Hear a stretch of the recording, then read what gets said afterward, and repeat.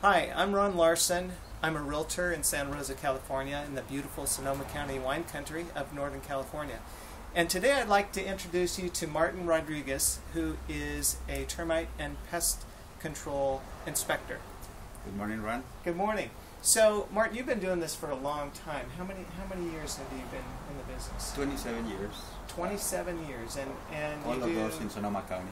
Sonoma County? Right. Okay. How many inspections would you say you average per week? Oh, approximately 20, 4 a day.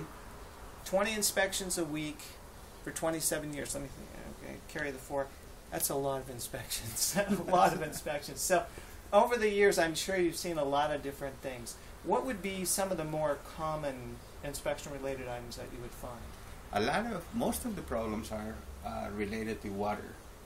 Water intrusion is probably the most significant in my inspections. And after that, the subterranean termites in this area are the most predominant.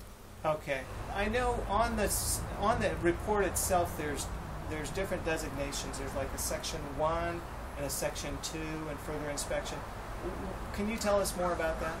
That's correct. My report has separated sections. Section 1 means that there is damage or infestation at the time of my inspection. Section 2 means there are conducive ways for those, but none exist at that point.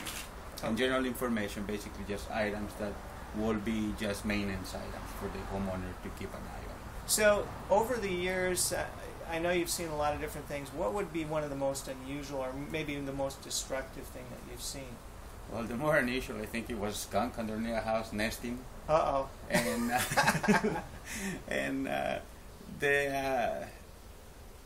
there was another house in Napa area that had significant amount of damage, in close to $300,000. $300,000 worth of damage. And that was caused mostly by termites? Mostly by water. By water? Yeah, water intrusion. So then what would you recommend to homeowners in terms of avoiding that type of a problem, or just more in general, water-related problems? The best thing is to have a good coat on rain gutters need to be sealed properly, and a good coat of paint. And practically just keep any wood members that are on the soil away from the structure.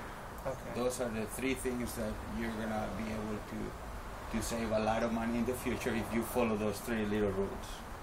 So I imagine if a homeowner who wasn't buying or selling wanted to have you come out and do an inspection, you'd be okay with that?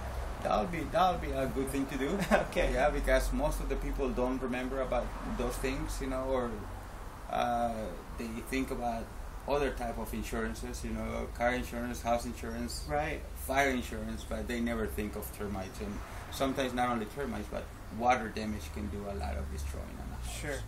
Okay, thanks again. I appreciate it. Oh, my pleasure. Thank you.